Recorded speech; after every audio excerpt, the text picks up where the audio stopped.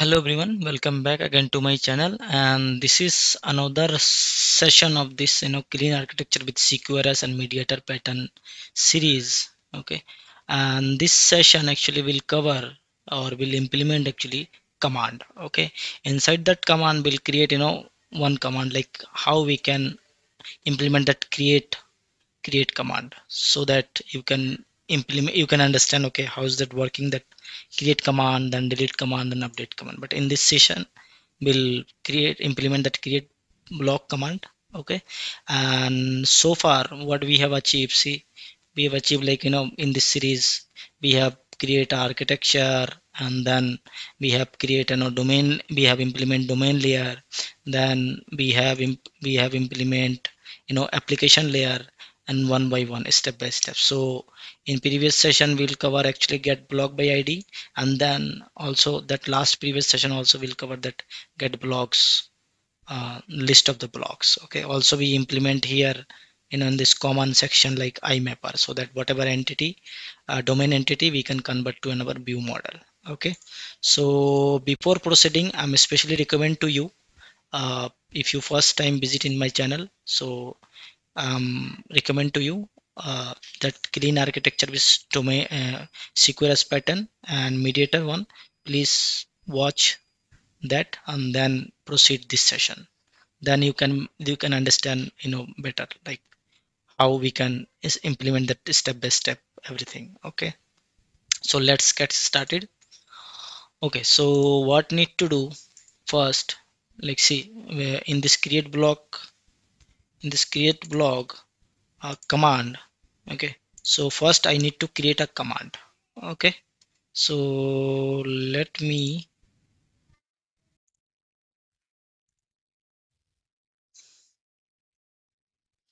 okay, so first what need to do, first we have to create a one command. Okay, so how we can do that, just create a class.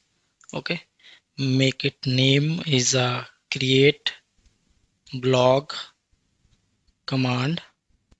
Okay, and make it public. Okay, and similar what we have done in last session, simple, we have to inject I request,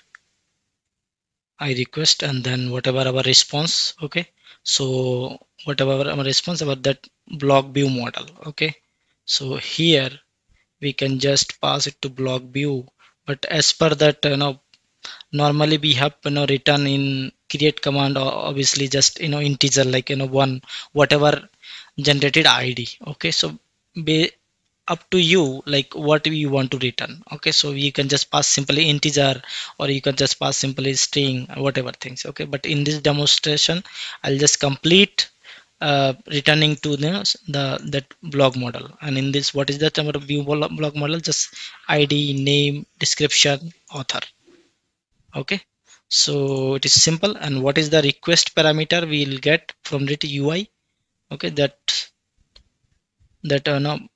from ui, for that, for insert of that, that block, what need to require, we require this name. For that, send user will send to the name, what is the blog name, what is the description of that blog, what is the author name, and what is that image url. Okay, and that actually, that block model, you can go to here, see, the view model is already there, so same things. Okay, so I think here is a name, description, and author, so we can keep it to same name, description, and author. We can remove that image property. Okay, so that's it. The create command is created. Okay, now we have to create one handler. Okay, so that whatever command, they can proceed via handler.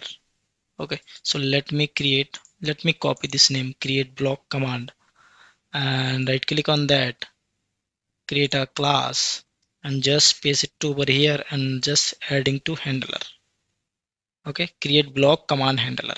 Okay, make it to public. Okay, now again, what need to do, similar thing we have to do, I request handler, we have to inject I request handler. Okay, and here we have to pass same things again, like this two overload method. One is request and what is the response. Okay, so what is our request? Our request is this create block command. So just pass it to create block command and just pass it to also response what we have, you know, what we have to return back to response. So our response would be like similar block view model. Okay, and similar again we have to implement that things. Okay, so implement interface. Okay, so now it is creating handle method, and now we have to handle whatever our, you know, the business logic over here. Okay, how we can do that? Simply we have to create a constructor. Okay, CQR, and then finally we have to inject that our domain repository. So where is our domain repository repository? See, iBlock repository. So call it to here. If you don't know about how we can, what we are doing here, so definitely I recommend go to my previous session, or you know, from that project setup. So definitely you can understand like why I create that inside the domain I repository or something. Okay, so that is done, and then what need to do, we have to assign a private property and then assign in this constructor. Okay, that is a inject.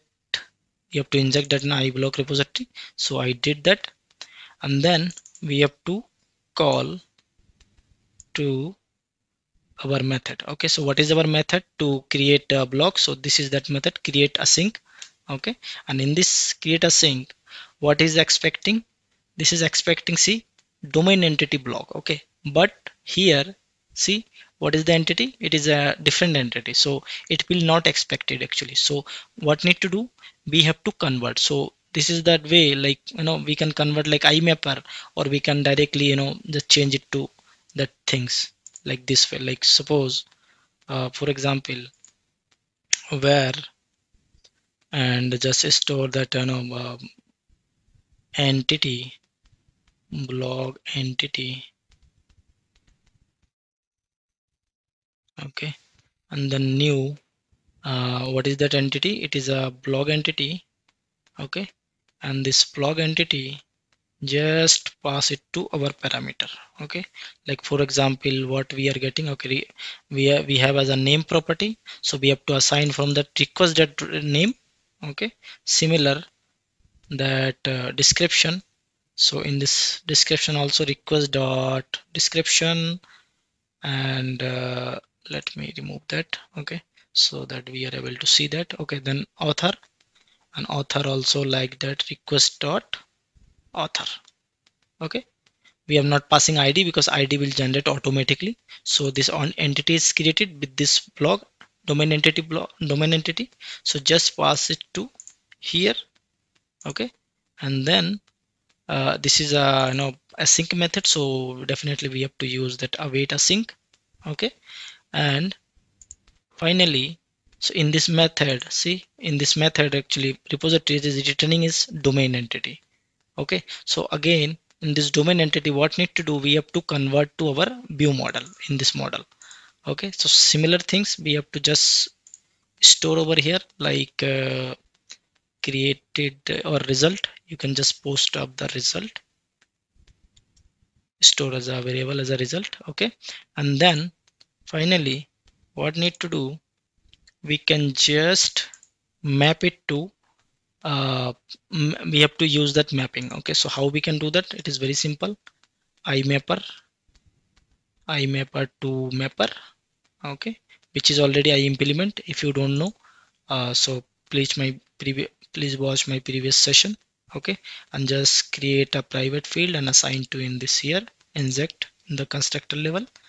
Okay, and then call it to here imapper dot map. Okay, and what is that, you know, destination would be our blog view model, and what is the source, it is our result. Okay, and finally just return as a return. Okay, See, just formatting. Okay, so this is done. Okay, so this is sufficient for this, that create blog. But yeah, one more thing we'll implement in later. Okay, not here. Yeah, so that validation part. Okay, see, whatever request we are getting from UI, we are not validating, we are directly actually, might be, could be, could be that, could be that command.